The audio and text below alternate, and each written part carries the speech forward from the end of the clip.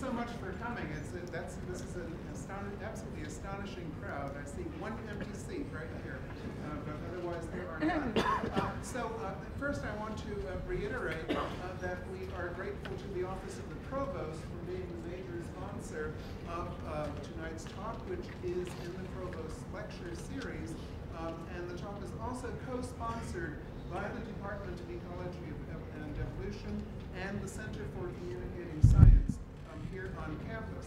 And as Jeff mentioned, this is the high point, tonight's talk will be the high point of this year's Darwin Day, which, as many of you know, is an event that takes place on many college campuses, university campuses, and other institutions throughout the country in early February, marking the anniversary of the birth of Charles Darwin, which was on February 12th, exactly the same day of the same year as Abraham Lincoln. And Darwin Day was initiated about 15 years ago as a vehicle for helping to basically provide information to the interested public about evolution as a reaction to the realization that among all the Western countries in the world, only one country ranks beyond the United States in terms of the percentage of people who do not believe in evolution. You would have to go to Turkey to find a country in which a greater fraction of people do not accept the fundamental scientific framework of the biological sciences. So it is in reaction to the rise of creationism and its various guises, such as so-called intelligent design, that Darwin Day has been established as a kind of educational forum in which to explore evolutionary issues. We are very fortunate tonight to have a truly distinguished and world-renowned paleontologist as our guest speaker, Dr. Mark Norell, who is, as you can see, the chair of the Division of Paleontology at the American Museum of Natural History, this department being one of the most prestigious collections of paleontologists in the world, and in custody, one of the most valuable collections, paleontological collections in the world. Dr. Norell received his degree at Yale in paleontology, and soon thereafter arrived at the American Museum 22 years ago, where he has been ever since, where he has been working chiefly, has been working on a vast variety of issues in vertebrate paleontology, vertebrate evolution, but especially the evolution of the theropod dinosaurs and from them the evolution of the avian dinosaurs, which I will be out watching tomorrow in my weekly bird watching expedition. Really, I'm going to be out watching, looking for new species of dinosaurs. As you'll see, I suspect, Dr. Norell is a master of all kinds of arcane, remarkable, the application of some truly remarkable methods of studying fossils, but he also is active in field work in Mongolia, China, and Romania, among other places, where he spends quite a bit of time groveling around in the earth bones. I asked him what some of his most rewarding personal discoveries were in the course of his field work, and he said that finding nesting oviraptor dinosaurs was chief among them, as well as finding dinosaur eggs, oviraptor eggs, that actually had dinosaur embryos. And can you imagine the thrill of finding an embryonic dinosaur that has been in the ground for more than 75 million years?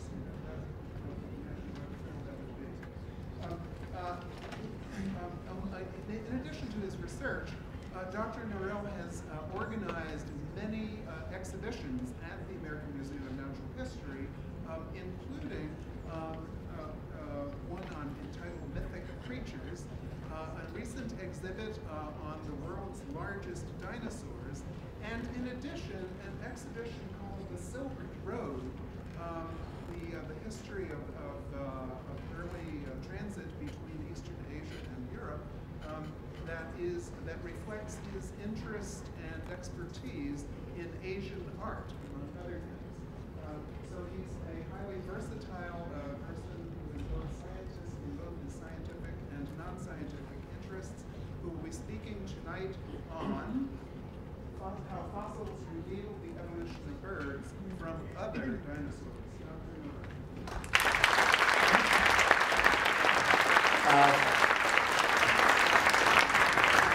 Thanks a lot, Doug. I don't know how much of that is true or not. Nevertheless, I'm going to talk a little bit tonight about work that my research group has been involved in for the last couple of decades.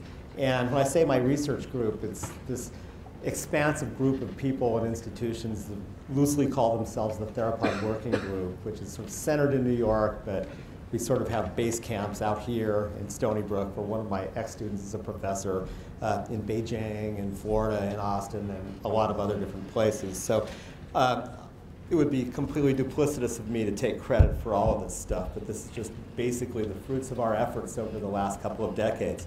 Now, what I'm going to try to convince you tonight is that dinosaurs aren't extinct. We just call them birds now. That the typical traditional dinosaurs of the past looked, behaved, acted, and had biologies which are very different than the way in which they've been typically portrayed. So let's get going. To begin with, birds have always had an iconic place within the minds of humans. That maybe because they flew, maybe because they had attributes like feathers which aren't present in any other groups of animals, but they've had a place in art history going back as far as humans first started to depict things. They've also been something of a problem for biologists in the sense that they're creepy, that in many ways that they carry on all these different kinds of forms in pop culture, but also just wondering about where they came from.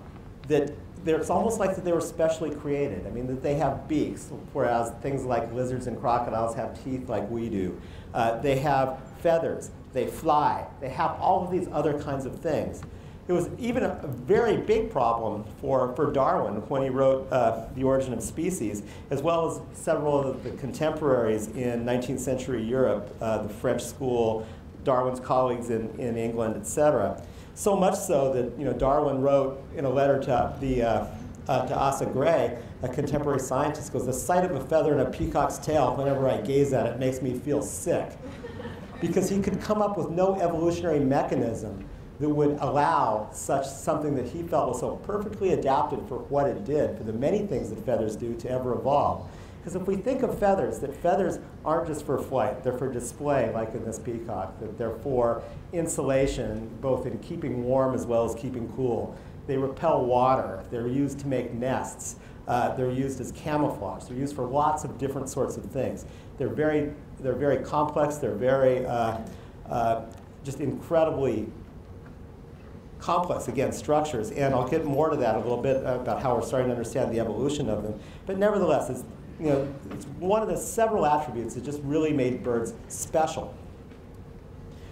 Now, when we look at a living bird, we can just see how special they are. In addition to, again, as I said before, the feathers, they fly, they're highly intelligent, they're highly visual, they have beaks. They've been able, just with the living dinosaurs, the living birds, they've been able to occupy extremes in environment all the way from the hottest deserts in the world to the only terrestrial animals, or semi-terrestrial animals that live in the Antarctic. So they really, really do lots of amazing things. Well, the story of where birds actually came from and what their closest relatives are is basically coincident with the publication of Origin of the Species in 1859. This is the first feather of a bird that was ever found. This is the type specimen of Archaeopteryx lithographica. And it's a single covert feather from the wings, and it's asymmetric, so it's thought that this was a feather had some aerodynamic appeal or aerodynamic capabilities. It was named by Meyer in 1861 as Archaeopteryx, which just means primitive bird. 2 years later, a second specimen was found, which became the London Archaeopteryx specimen. This was much more complete. It was represented by a pretty good skeleton, in addition to that the beautiful wing feathers and the beautiful tail feathers it had. Immediately it was recognized that this was an intermediate, what was at that time called an intermediate link between what traditionally had been called reptiles and what traditionally were called birds. It had all these incredibly bird-like characteristics. It had feathers, it had a wishbone, but it retained several other characteristics as well. For instance, it had a very long tail, which living birds don't have. The hands, or the bones of the hand, rather than being fused into a single element, remain free, just the same way that they are in non-avian theropod birds. Well, this was immediately grasped upon by Thomas Huxley, who really got into the entire issue of birds, of bird origins. Now, there's a couple of different stories about how Thomas Huxley came across this. I mean, he was, the contemporary of Darwin's. He was the great expert on the Mesozoic animals that lived during the traditional age of dinosaurs from the British Islands. One story, which some people say it's completely apocryphal, some people say it's kind of true, other people say it's totally true, but no one's ever been able to find any evidence one way or another, is that Huxley had been studying this animal as well as the London specimen of Archaeopteryx. This is a jaw of Megalosaurus, which is a large carnivorous dinosaur about half the size of Tyrannosaurus rex, commonly found in the English countryside. It was one of the first dinosaurs ever to be recognized. Well, he'd been studying these specimens in his offices, and he went home to cut up a goose for Christmas dinner. And while he was cutting it up, he pulled the leg out, and he just had this sort of eureka moment. He said, yes, this is the same. It looks identical both to Megalosaurus as it does to Archaeopteryx. So from then, he went and he published a couple of very important papers. And after studying this animal as well, a small dinosaur from the same beds as Archaeopteryx, called Compsognathus, that was discovered in 1859, he wrote this. And it's basically, we have had to stretch the definition of the class of birds so as to include birds with teeth and birds with paw-like forelimbs and long tails. There's no evidence that Compsognathus possessed feathers, but if it did, it would be hard indeed to say whether it should be called a reptilian bird or an avian reptile.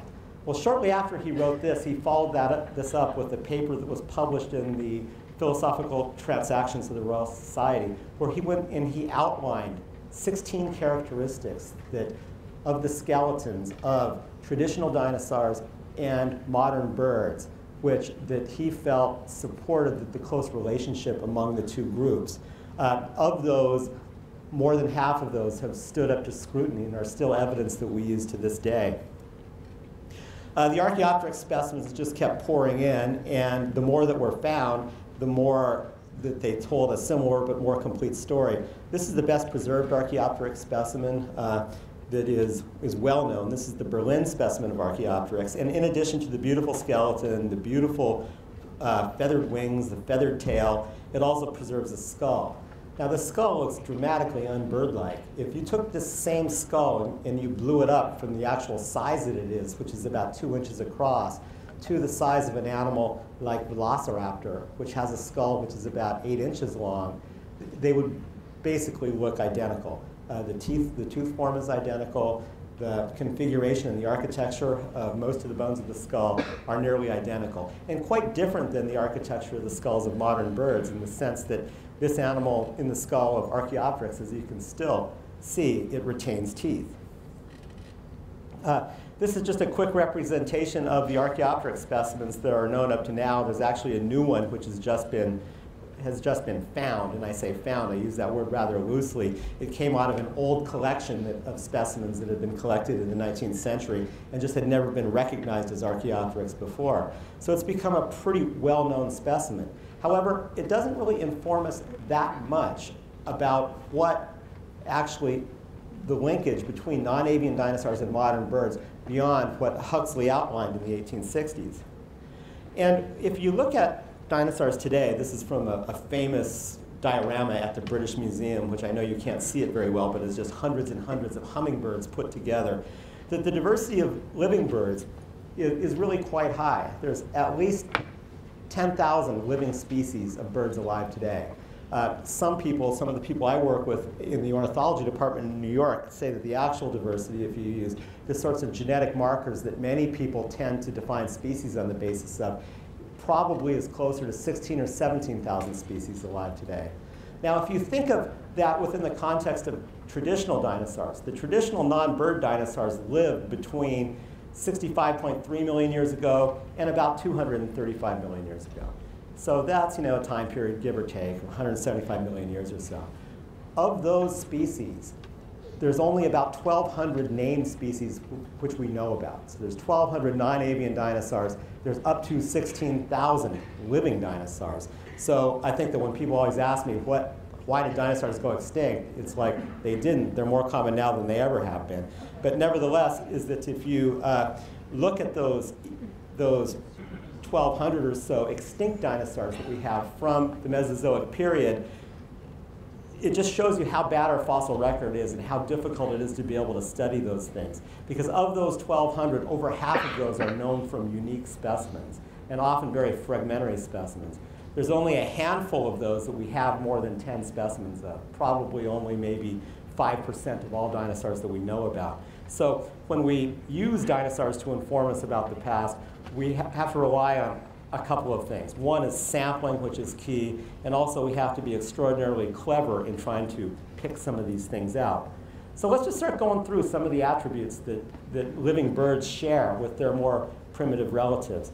This is a skeleton of a modern bird, and there's a lot of things that you can see going on here. I mean, you can see that they have a big breastbone, they have 3 toes that all point forward, they have small heads, and the like. Well, if we look at lots of the skeletal specializations, we all know that birds have hollow bones. We all know birds have wishbones. We all know that birds have bony breastbones. And we know that birds have 3 primary toes on their feet that face forward, and you can just go to any sidewalk in New York City and see that the imprints that they left down when the concrete was wet, and to determine that and say that that looks almost identical to the way that non-avian dinosaur footprints look like, except for issues of scale. These characteristics, like most of the characteristics that I'll talk about tonight, are all things that early biologists felt were evolutionary adaptations for flight. I mean, birds had hollow bones to make the bones light so they could fly. Birds had wishbones because the wishbone acts as a spring to be able to help lift the wing back up after the downstroke. They had bony breastbones to support the all-important flight muscles. And then the 3 primary toes on the feet weren't really directly tied to flight, but nevertheless, sometimes they're implicated in perching and the like. This is what these things look like in modern birds. On the top left is a cross-section through the upper leg bone of a turkey, and you can see it's completely hollow. On the upper right, we have a wishbone. On the lower left, we have the bony breastbone. And on the lower right, we have the 3 toes that all point forward. I mean, anybody who eats, you know, barbecued chicken and things like that, you've seen this stuff a million times. What you haven't seen, and what you probably didn't know, is that it's really hard to argue that these things are adaptations for flight because that they go very, very deep into dinosaur history. This is the arm bone of a tyrannosaur from Mongolia. As you can see, it's completely hollow. Hollow bones are something that are primitive for the entire group of theropod dinosaurs. Things like Velociraptor have bony breastbones right here, and even wishbones. We now know that even that animals like Tyrannosaurus rex had wishbones. We also know that the wishbones have been forced further and further down the tree to the base of the great group of all carnivorous dinosaurs called theropod dinosaurs. So all theropod dinosaurs had wishbones. I mean, wishbones are something which are very, very ancient in dinosaur history, long before flight was ever even a possibility. If we look at other characters of the morphology, feathers, bright colors, single ovaries, and highly developed brains, these were also considered to be adaptations for flight. You know, feathers obviously because they carry a big aerodynamic function in the sense that unlike bats and flying reptiles like pterosaurs who have a skin-covered membrane which forms the flight surface, if you were to just tear all the feathers off of a bird's wing, it would just be a single little strut. So the flight surface is made by a series of imbricating feathers that actually form the airfoil. Bright colors have been looked at as a way in which the birds identify one another of their own species. A single ovary, I mean, most animals all animals basically that have sexual reproduction, there are vertebrates, have paired ovaries. Living birds have a single ovary. This was again something which people thought was a adaptation for flight, because eggs, as the calcium is being deposited to form the eggshell, can be very heavy. So if only one egg is being manufactured at a time, it's much easier to fly than if two are. And highly developed brains. And this, birds have always been recognized as having very, very large brains, especially that the cerebrum is quite developed. Some of this comes from older ideas, even some ideas that we had kicking around when we started looking into what the shapes of some of these dinosaur brains were. The brains would fundamentally reorganize and get bigger when flight evolved, as you went from living in a two-dimensional world to living in a three-dimensional world. And I'll talk a little bit more about that later. Well, let's start with feathers. Feathers are remarkable structures that they have an incredible diversity throughout the avian world. Up until the last 20 years, that Darwin's quote, I think, was pretty much spot on as far as the way biologists considered feathers. We knew nothing about their origins. Archaeopteryx, even though it retains lots of these more primitive characteristics like teeth, a long tail, etc., has feathers of completely modern aspect. If you were to look at an Archaeopteryx feather, everyone would recognize it as a fully developed, full-blown feather. But we found a lot of great fossils through the years, which have allowed us to come up with models of feather development. And this is just one of those models, and I'll get back to this in a couple of minutes. But that it's predicted from work which has been done in developmental genetics that the most primitive feather would be a feather which is just a single hollow filament. Because feathers, unlike hair, that the main part of the feather, the thing that forms the backbone of the feather called the rachis, is a hollow structure. The second most primitive feather would have been a series of these that all come out of the same follicle. Then it just goes stepwise till we get basically feathers of modern organization. Then this evolves into something which is a branch structure, then something which is a branch structure but a more organized structure. Then this is just, you don't have to worry about this. This is just one kind of very unusual form of feather. But then feathers which have a single large rachis down the middle, and then they have veins that come off the side, a very modern sort of feather, and then an asymmetrical feather that has a leading edge which is much shorter than the hind edge. And these are the sorts of feathers that are used for aerodynamic capabilities. And then some of these really unusual feathers, these long feathers like this that are display feathers that one might see today in something like a tropic bird or a bird of paradise. This is, again, just a feather in detail. This is just basically to show that in addition to these primary branching that forms the veins of the feather, there's a secondary branching as well that goes between the individual elements of the veins of the feathers. They're called barbules that basically work like Velcro. So if you take a feather, and I'm sure we've all done it, and you mess it up, you can run your hand along it and it goes back into trim. And the reason it goes back into trim is that there's these little self-organizing microscopic structures that interconnect with one another to be able to make the blade rigid. Well, I personally, when I got into this business, never thought that we would find fossils that would inform us at all about this particular problem. I thought we had Archaeopteryx and that was about as good as we were going to get. But the world really started to change about 15 years ago. And the world changed just because of the huge number of fossils that started to pour out of fossil deposits in northeastern China, in Liaoning province, and a little bit of Inner Mongolia. And these fossil specimens are remarkable in the sense that they possess not only hard parts, but they possess soft parts. It's thought that lots of these animals were buried alive, basically. They're gassed by volcanic events, that suffocated them. They were very, very quickly buried. And in addition to having exquisite skeletons, they also preserved soft tissue. This is a very, very primitive bird specimens of a very, very primitive bird called Confucius ornis. And I think you can see cases where we have wings and things like that. We also have these big, long display feathers on the tail of one of these that's thought to be a male that was, like a tropic bird or something like that.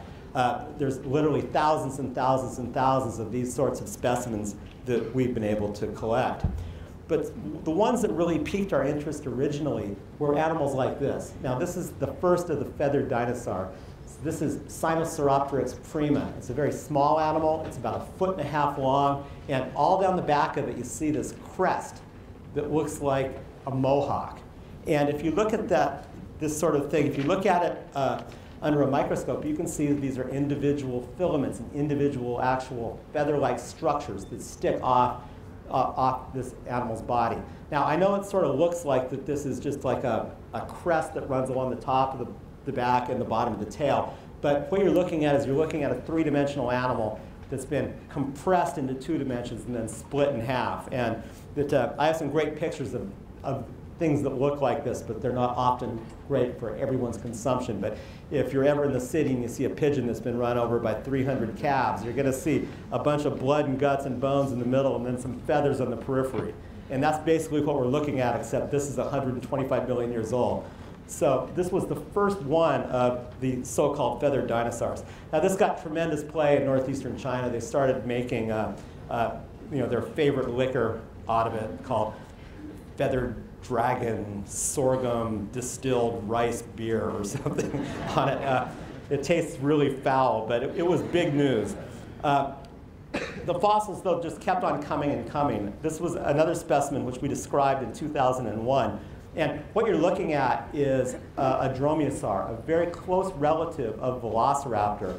And it's split into 2 slabs. It's part and counterpart. So when these fossils are found, it's just like if you have a big, thick dictionary and you pretend that's a stack of rocks. And if you had an animal that was smashed on the inside of it, you would open up a page and half would be on one side and half would be on the other. So that they're split, opened up, and you get half on one side and half on the other side. What made this animal so spectacular is that its entire body is covered with feathers. And not only is its entire body covered with feathers, its entire body is covered with all of the different feather types that we predicted, or we didn't predict, other groups predicted, would be present from developmental biology. Everything from the stage 1 feathers, the single filaments, to the tufts, to self-organized feathers like these right here, where you can see the familiar herringbone structure of feathers behind the arm, to similar specimens that are found with it, feathers like these. And these are imprints. And right here you can see the rachis, or the center part of the feather right here. And this is part of the shaft. And you can, or part of the blade or the vein. And you can see how that the individual elements of that blade are adhering to one another, indicating that these self-organizing structures, these barbules, were already present in animals that are pretty closely related to birds, but in no way would anyone consider them to be birds. In fact, these animals are very closely related to animals like Velociraptor. The fossils really just kept on coming. This is what this animal would have looked like when it was alive, again, with all 3 kinds of feathers.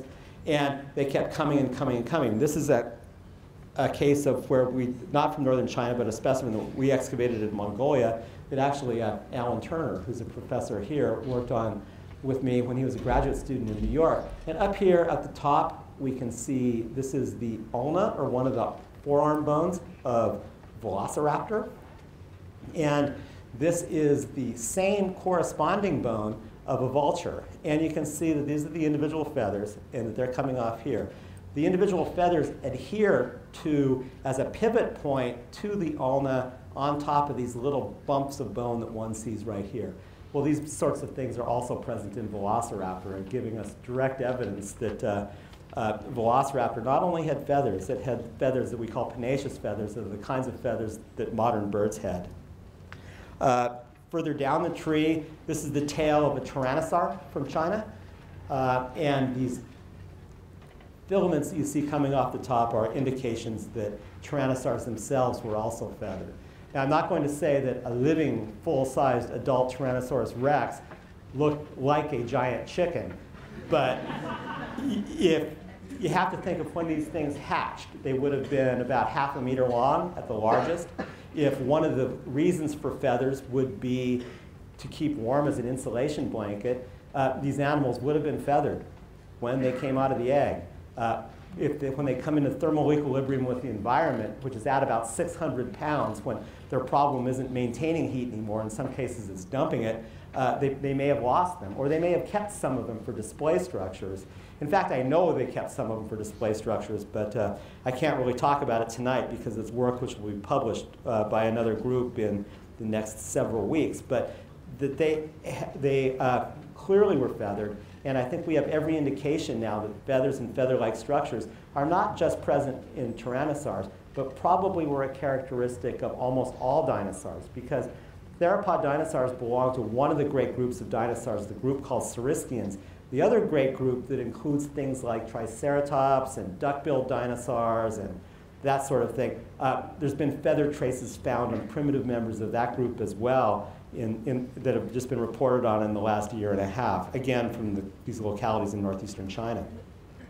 So then if we look at the evolution of feathers, and we have sort of a simplified family tree of dinosaurs here, we have these stage 1 feathers, which are the hollow tubes, and then we have all the filaments coming out right here. Then we get further down and we get the self-organizing structures, the barbules, and then we get the blades.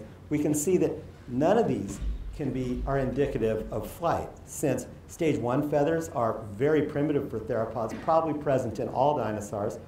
Stage 2 feathers are nested way deep in the theropod family tree. Feathers of modern aspect, just like the feathers we see in a modern bird, were present in animals like Velociraptor and Troodon and Deinonychus and all of these. And it isn't until we get up very near to the base of modern birds do we start getting these asymmetric feathers that one finds in Archaeopteryx and some other animals, which I'll get back to in a few moments. I was going to mention a little bit about color. Birds are very, very visual. Mammals, they smell very well, but they don't see very well. Mammals, people who are hunters have to stalk wildebeest from 2 miles upwind because that they can detect scent so well.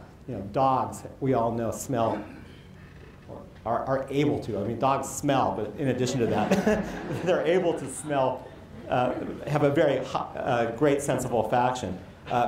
Birds don't smell very well, with a couple of exceptions, but they see incredibly well. In fact, they see so much better than us that we can't even comprehend it. They see into the ultraviolet spectrum and into the infrared spectrums. They see more colors than we do. They also see far better than we do in the sense that it's like using an old computer monitor to a new computer monitor, because of the light sensing organs in their eyes are more tightly packed. So that's what allows eagles to be able to find mice from 1,500 feet in the air and the like. But their color patterns on their feathers, they do a lot of things. They do camouflage. They do things like thermal equilibrium. They dump heat or keep heat. They're used for display. They're used for attraction. They're used for bluffing, etc. Now, there's 3 ways in which color exists in feathers. One way is structural color, and that is when you get iridescence, like hummingbirds, that kind of thing, when you have light diffraction happening.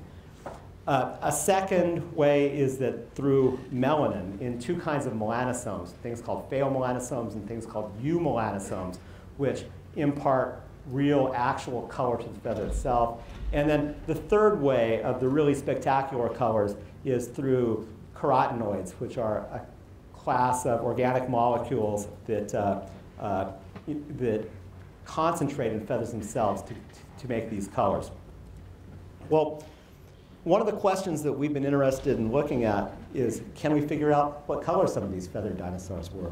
And again, through the extended research networks that we work in, we've been doing this. We've been doing it in 2 ways. For the melanosome work, if you look at melanosomes themselves, and this is a collection of birds that runs all the way from ducks to parrots to penguins, and you look at the individual feathers, and you look at them under scanning electron microscopy, the melanosomes which make the individual colors are different shapes. And you can take and you can measure these and come up with a statistical analysis to be able to predict what color the animal was based on the shapes of the melanosomes. Well, the specimens from northeastern China are so remarkably preserved that we can find fossil melanosomes in those as well. And this is a picture from a paper which we have in press right now about one of these Chinese feathered animals right here. And it's based on the shape of the melanosomes. We know exactly what color this animal was when it was alive. I can't tell you what that is because the paper's not out yet. That's why it's just shown as black here. But nevertheless, it'll be out in a few weeks, so you'll be able to read about it then. Well, that's for one class of these colors. The second class are the really bright, flashy colors, like in orioles and warblers and finches and the like, is really what we'd like to go after.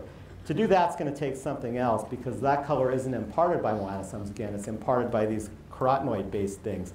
So we've been using the synchrotron in Palo Alto, which is basically a machine. It's a big ring, donut-like thing, about 2 kilometers across, with magnets in it that accelerate electrons up to within a tiny percentage of the speed of light. By attenuating the electrons to different speeds, we're able to get excitation of different compounds that are present in fossils in very low amounts. So we've been doing tests like this where we put fossils into the chamber, and here is the synchrotron electron beam coming out. This is a TV camera we use to focus with, and this is a detector. So basically what happens is the electrons get shot into this helium atmosphere, then they bounce out, they go into the detector, and we get a signature of what elements are there.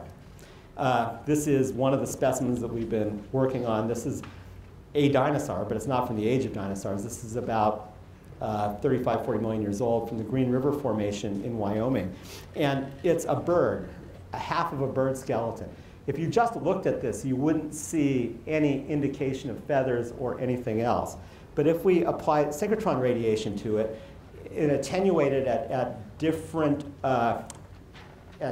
speeds, we can excite different sorts of chemical compounds. This is for copper, so all you can see these feathers coming out here, here, and here. None of these, again, are visible to the naked eye. This is all things that have concentrated copper. And copper is one of the classes of elements which are found in some of these carotenoids that color feathers. So after running all these different feathers to come up with standards, I think we're getting pretty close to looking at this. This is a composite of copper, of nickel, and of manganese. Again, 3 things that are very important components of some of these carotenoids that cause color, and you can see it all over the place. And in addition to the feathers around the leg here, you can see that these big tail feathers coming back that are often quite colorful in living birds, that this actually looks like it's going to work, and I think perhaps a year from now we may even have some really good results to go from just how colorful some of these things were that are truly not birds. Well, moving to some of the other attributes of birds, I mentioned the presence of 1 ovary. This is a modern bird nest, but this is of 5 eggs, but then the other egg in the nest is a nest parasite, where another bird has laid an egg in the nest. But living birds lay 1 egg at a time. In the fossil record from skeletons or nests that we've found, you can actually see that all the eggs in most fossil non-avian dinosaurs are paired. So which indicates they laid 2 eggs at a time, 1 from each ovary. There's even been a specimen which has been excavated, not by our group, but has 2 eggs that are still stuck in the oviducts on the inside of the specimen, again giving clear evidence that these animals had 2 functioning ovaries. This is a nest of a Troodonta dinosaur that we excavated, and what you're looking at is from above. You're looking at about 15 eggs that had already hatched. On top of the nest, we found a series of babies that were living in the nest after it had hatched. And in addition to the babies, we found shed teeth of the adults, like this one right here, inside the eggs, indicating the parents were coming back to the nest after the young had hatched. So definitely showing some sort of advanced parental care. But what is really interesting about this is if you do a mathematical deconstruction of this nest and come up with the probability that these eggs were laid in a paired fashion, like they are in more primitive dinosaurian groups, it comes up negative every time, no matter how you do it. We feel this is strong evidence that 1 oviduct, again, evolved long before flight ever evolved, that it was an adaptation for something completely different, and again, smearing this idea of birds further down, these characters of birds further down the tree. As far as large brains go, and the reorientation of the architecture of the brain of going from a two-dimensional world to a three-dimensional world. This is work of Amy Balanoff, one of my graduate students. And this is the brain in different colors here, broken up into its different constituents of a living bird, of a grebe. You can see this big area right here, that's the cerebrum, one of the major information processing centers of the brain. But then we can look at some more primitive things. This is an alligator down here. You can see how the brain is linear. It's just in a straight line. You can also see that the relative parts of the brain are all, the forebrain, midbrain, and hindbrain are all about the same size. This is a CAT scan of reconstruction of the Archaeopteryx brain. This would be a three-dimensional world brain, an animal that probably had some volant activity.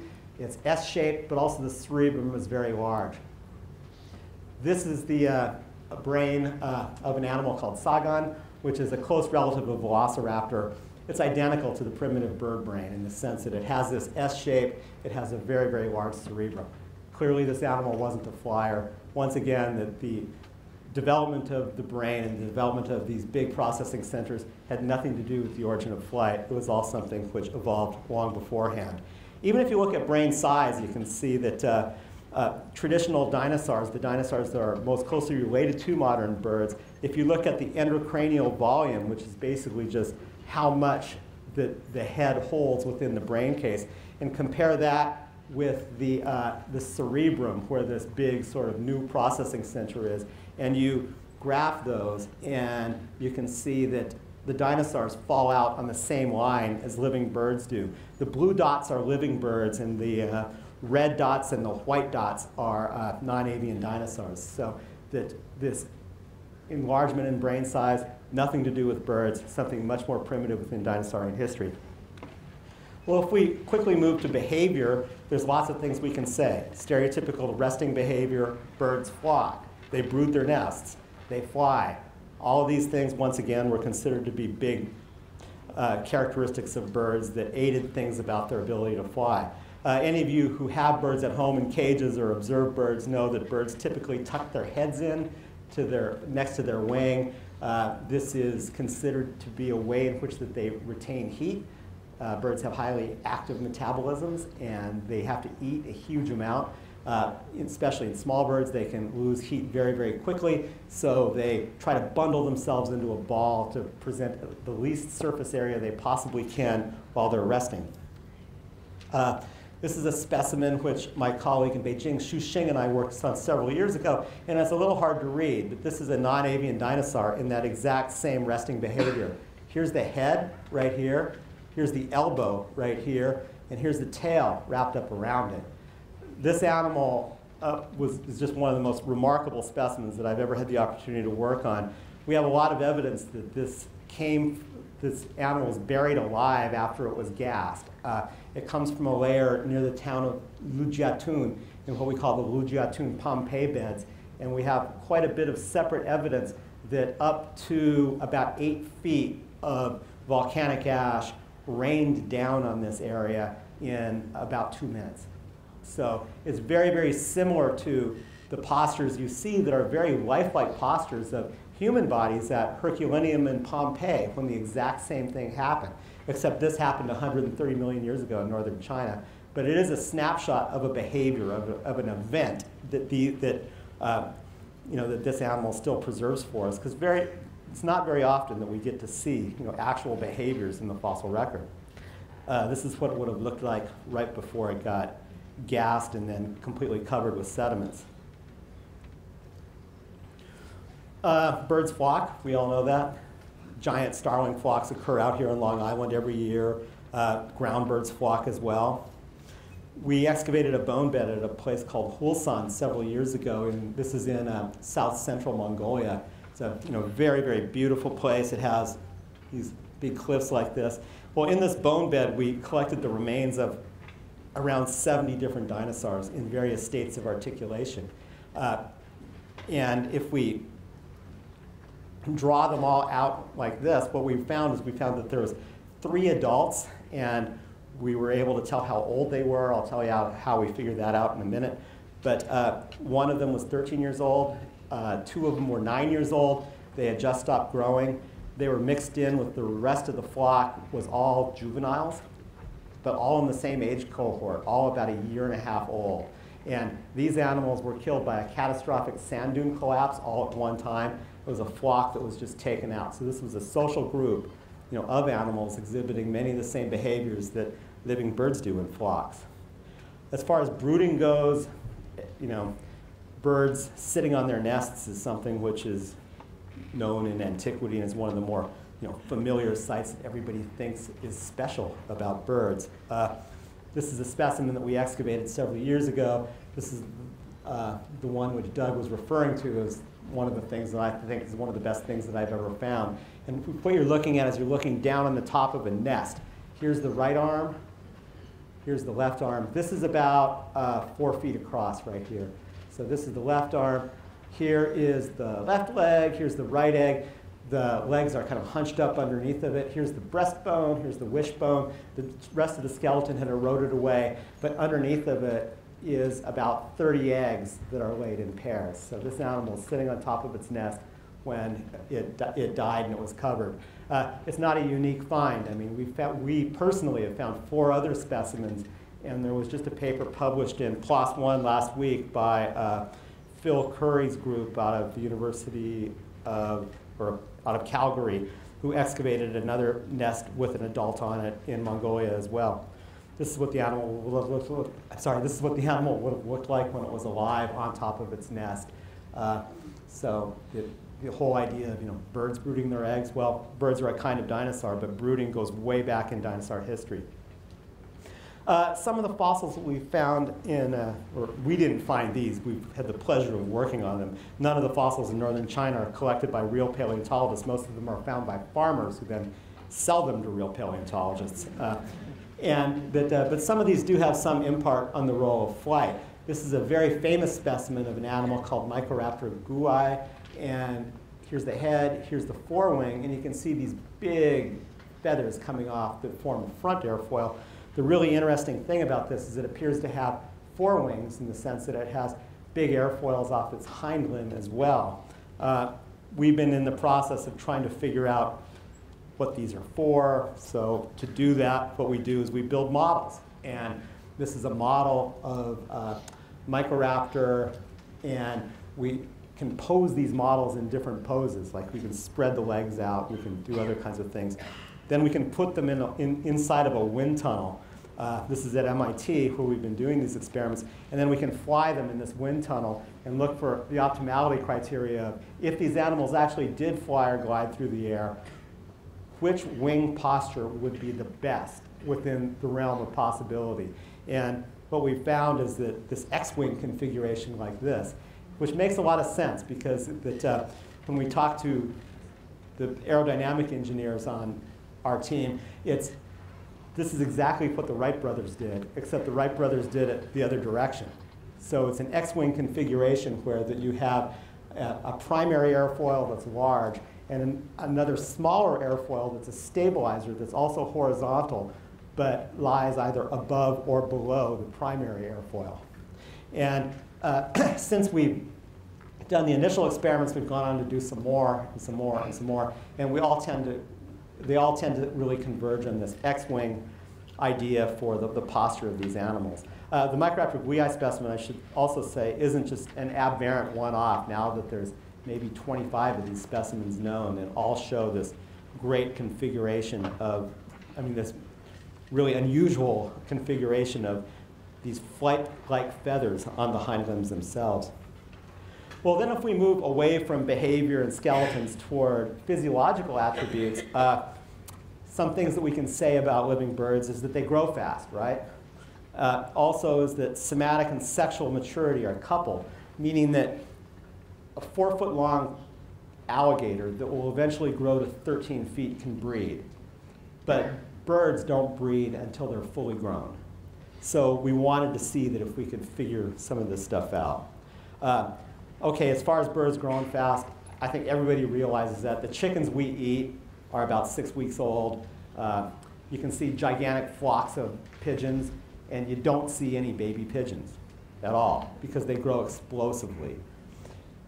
If you want to look at these sorts of things in fossils, though, you have to find a way to be able to age dinosaurs. And to do that, there's a very clever technique that my colleague Greg Erickson came, or actually, he didn't come up with it, but he was the one who did most of the empirical research on it. It's long been recognized that when you cut the bones of certain dinosaurs, crocodiles, alligators, and things like that, that you see rings. And these rings look like tree rings. And some people said, oh, these are seasonal rings. Some people said these are yearly rings. But what Greg did is he took and he labeled alligators with fluorochrome and tetracycline. And he did it over a series of years. He would inject alligators with this stuff. Then after 7 years, he killed the alligators, cut the bones, and he found that there was this annual ring, and then there was a label, annual ring, label ring. So he firmly established then that these animals were, in fact, these rings were, in fact, annual rings. So after he did that, then we sort of went around begging curators around the world to allow them to cut up their dinosaur bones. And that, fortunately, at least coming from the American Museum, I have kind of I get cut some slack, because if they ever want to do anything in our collection, they have to let us do what we want to do. But I think I would have had a lot of trouble if I was other places. But what we found some very interesting things. This is a slice through the fibula, the small bone on the lower leg, the one when you eat a chicken leg that comes to a big point. This is of the Sioux Tyrannosaur specimen in Chicago. And these lines reflect growth. So this is its 12th year, its 13th year, 14th year, 15th year, 16th year, 17th year, 18th year, 19th year. At 19 years, it quit growing. It didn't get any bigger. They have determinate growth. After that, it goes into something which is called, they still lay the rings down, but the rings are much more closely packed. The Sioux specimen was, so it grew to adult size in 19 years. It lived to be 26 years old. It was the oldest tyrannosaur that we found. But what we did find out is that all Tyrannosaurus rex, Albertosaurus, Aliramus, all these different kinds of Tyrannosaurs, it seems to be a characteristic of Tyrannosaurs that they grew to adult size in 19 years, or between 18 and 19 years. Pretty much in the same time period it takes a human to grow to adult size. So the question that we started to ask ourselves is, well, what can we, if you are a Tyrannosaur, if you're Tyrannosaurus rex, you're about a third to a half as big as your closest relative. How do you get that way? Well, there's two ways that you can do that. You can either grow faster than your ancestor, or you can grow longer than your ancestor. Well, we showed that they all grew to adult size in 19 years, so that just meant that Tyrannosaurus rex grew faster. And the rates of growth in Tyrannosaurus rex are truly astounding. This is just another picture showing these rings. This is of a Tyrannosaur which died in its 5th year of growth. Well, what we showed is this curve right here. And Tyrannosaurs grew really, really quick. Tyrannosaurus rex, between the time that it was about 12 years old and 18 years old, just about the time that it quit growing, it was growing about 1,600 pounds a year. So you're talking about 4 pounds a day at least. And that's a startling growth rate. Now, the only animals, except for living birds, which have these kind of growth rates today, there's no mammals that do. The fastest growing mammals are marine mammals, and they grow really quickly because they eat gallons and gallons and gallons of mother's milk, which is one of the most high-fat, high-caloric substances on the planet. Tyrannosaurs, when they were growing this fast, they had to kill what they ate. So they had to be energetically, very, very active animals to be able to just consume that amount of meat to sustain those growth rates for that amount of time. While Tyrannosaurs grew fast, though, they still didn't grow as fast as Archaeopteryx did. And we were able to convince our colleagues in Munich to allow us to destructively sample one of the iconic Archaeopteryx specimens. To just take really small pieces of bone, like on the order of 15 micron pieces off of the specimen, and then to be able to do the same sort of analysis that we did with Tyrannosaurs.